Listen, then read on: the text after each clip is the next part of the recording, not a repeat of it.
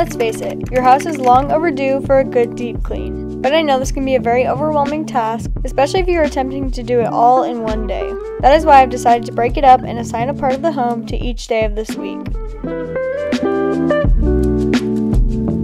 Look how crusty your shelves are. Yeah. On Monday, we're starting off with the dirtiest place of all, the bathroom. I don't know what it is, but I swear my shower never stays clean. This is one of my least favorite places to clean, so I kindly asked my boyfriend to take one for the team. He went in and removed everything off the shelves. Ew, look at the gunk. Oh my god.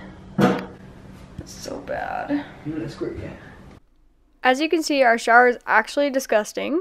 Gloves, scrubber. Get to it, baby. When she's gonna be in there. Why you put them on with wet hands?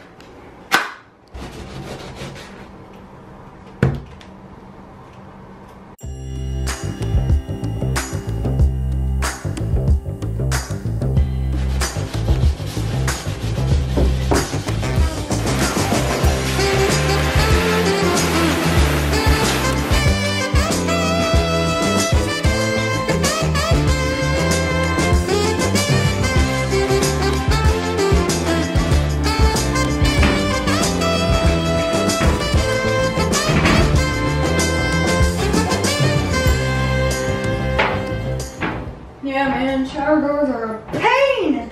Oh, it looks kind of good on camera, low-key. I promise it's not that pretty in real life. But while he scrubbed that, I took everything off the bathroom counter and went in with my cleaning solution from Branch Basics. I love this stuff because it's non-toxic and very versatile. I use it for both my mirrors and my countertop and it works wonders. This is not sponsored, I just love them.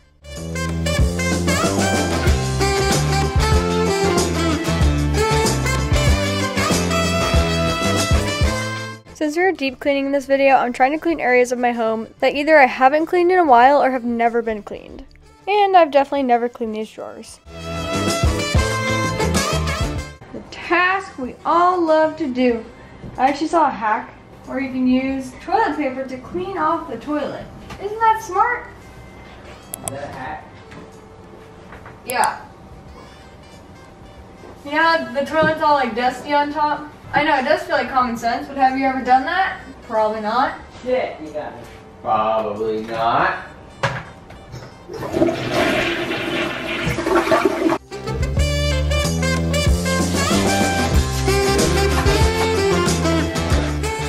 Ew, that shit's crusty as fuck.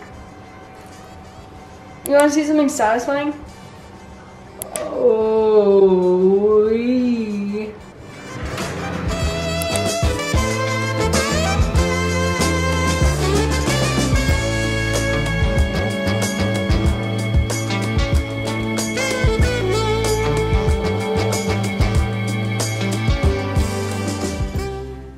Honestly, at this point, I was wiped out for the day, but I still had to do the floors, so I quickly vacuumed and steam mopped the floor. I absolutely love my cordless vacuum. If you don't have one, what are you doing with your life? You need one. I used to despise vacuuming just because of the cord, but now that I have a cordless one, it's honestly not even that bad. But steam mopping is still kind of a pain in the ass because it has a cord, so if there's one that doesn't have a cord, I need to invest in that.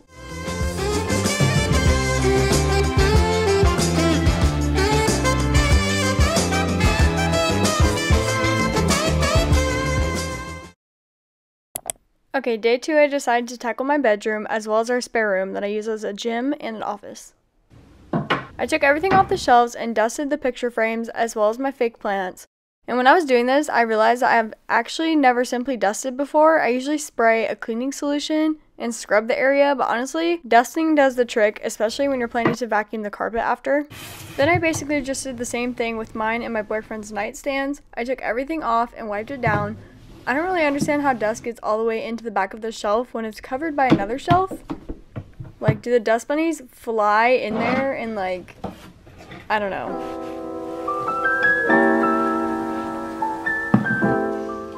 I honestly just went around and dusted everything in my room that I could find that had dust on it because I've never done that before. This is also the time to wipe down your baseboards. This is honestly so satisfying but so tedious at the same time.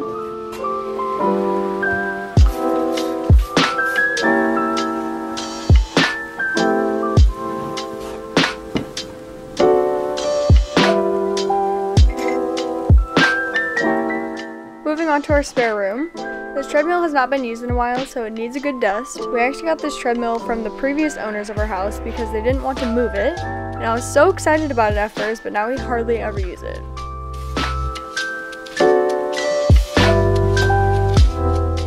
Same with this TV, honestly. It just sits here and collects dust.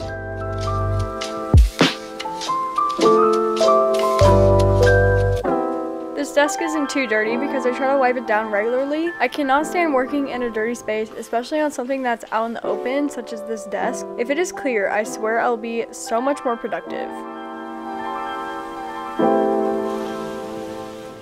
Then unfortunately I had to bust out the old corded vacuum because my cordless one doesn't do so well on carpet. I don't think she's powerful enough, but she does so well on the hardwood floor.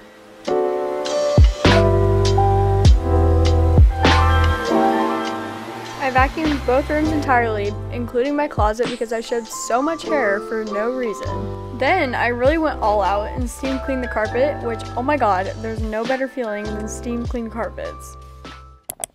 Okay, day 3 is my personal favorite, the kitchen. I love cooking, as you all probably know, so having a clean kitchen is a must for me. I removed everything from the countertops and used a granite countertop cleaner. I believe this one was from the brand Everspring. I got it at Target. Then I cleaned my toaster, which is pretty easy because it has a metal piece you can slide out right from the bottom and rinse all the crumbs off.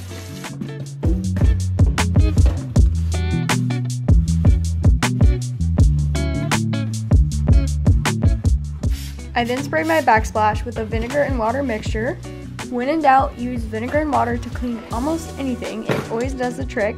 I used to hate when my mom would clean the house with vinegar because it stinks, but honestly I've gotten used to it because I use it so much. Next, it was time to clean out the microwave, so I filled the bowl with hot water and added some lemon slices and put it in the microwave for 5 minutes. I think this is supposed to loosen up the dirt and grime that's in your microwave and make it easier to clean.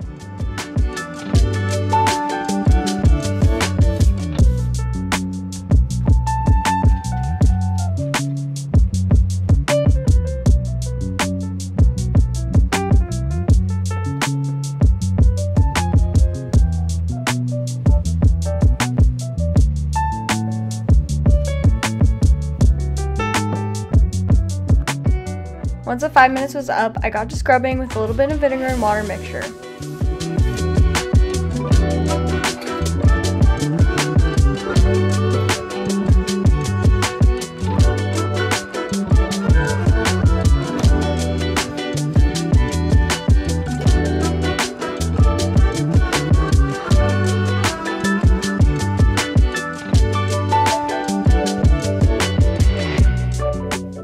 I also did the same thing to the outside of the microwave, but I went in with a microfiber towel after to make it look nice and shiny. My neighbor is actually a clean freak, and one time I went to her house and immediately noticed how shiny all of her appliances were. She said her secret is a microfiber cloth, so I've been using them ever since. Next, I cleaned my stove area. I honestly used this pan for decoration because I ruined the inside, but I still wanted to keep it because the color is literally stunning. I freaking love this stovetop cleaner. It works so well. Having an electric stove is like the best thing ever. I used to hate cleaning the stove at my parents' house because you had to take off those metal grates and clean them and the stove. Yeah, I don't miss that. Then I wiped down my cabinets that I come into contact with most and wiped down my fridge. I also used the microfiber towel here to make my fridge sparkling. Now it's time to clean the love of my life, my Nespresso machine. I use this baby every day, sometimes twice a day, so she was due for a deep clean. It's actually super easy to clean. All you do is put a cup underneath and then press the button 3 times in 2 seconds and it'll start the cleaning cycle. You already know I had to treat myself to an espresso shot after this. I saw this hack on another YouTube video I was watching where she put a vinegar-soaked dish rag over her sink faucet and let it sit there, and it's supposed to make it super easy to clean.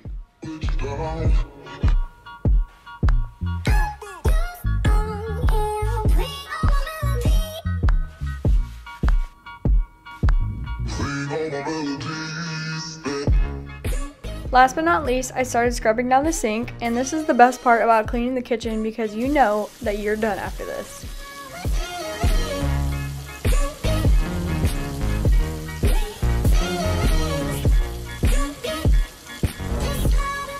Okay, now to clean your garbage disposal, put a couple lemon slices in a handful of ice, grind that baby up, and now she is fresh and clean.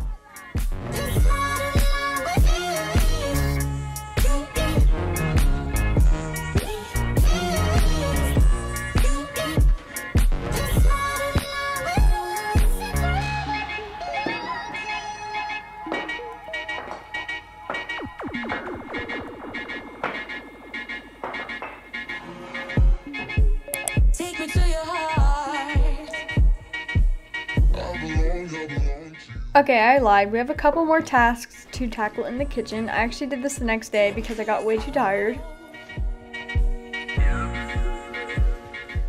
I just took out the trash and boxes, then gave my trash can a good scrub, and this was kind of disgusting, and I probably will not be doing it again.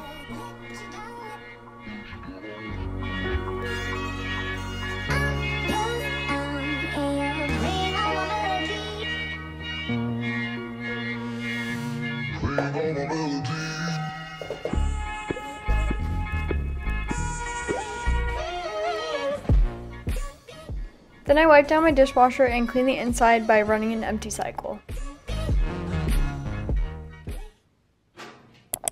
Moving on to day 4, which is laundry day. Day 4 ended up turning into day 5 and 6, but we're not going to talk about it. I thought it'd be fun to do all of my loads of laundry in one day, but that did not work out well. I first started with my bedding. I have to wash my comforter separately because if not, it'll literally take 4 hours to dry. Then I washed a load of towels. After a few days of cleaning, I definitely had a lot of towels to wash. It's kind of annoying making your entire bed, but there is no better feeling than fresh sheets. Well, maybe steamed carpets, but other than that, there's no better feeling.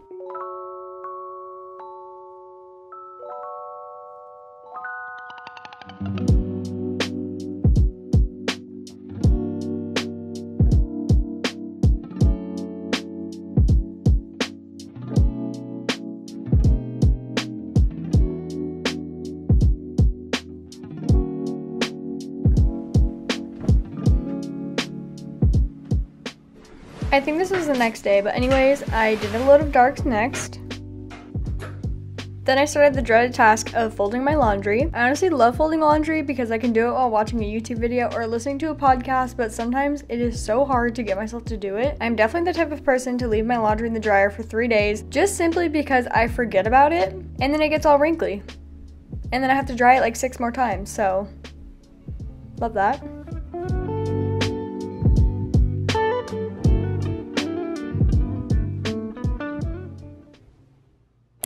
Moving on to day 5. This day was probably the easiest because I have a fairly small living room, dining room area. Also, my boyfriend just recently cleaned the couch cushions, so that was one less task I had to worry about.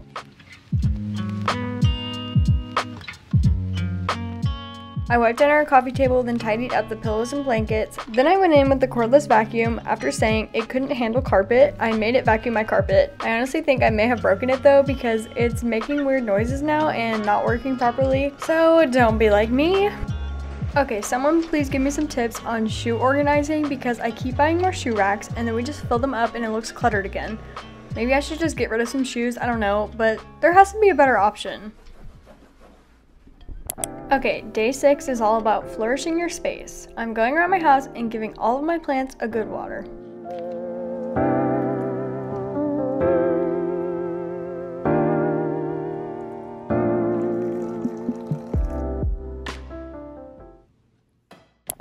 And we have finally made it to day 7, the last day of the week. This is a day to really just sit and enjoy your clean space. Make yourself a meal in your clean kitchen and truly just let yourself relax because you freaking deserve it after this hard work.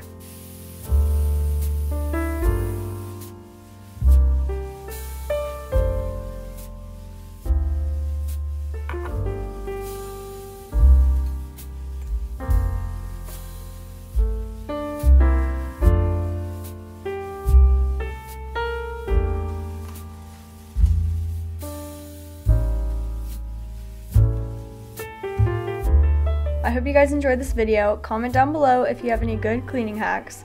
Thank you so much for watching, and I'll see you in the next one.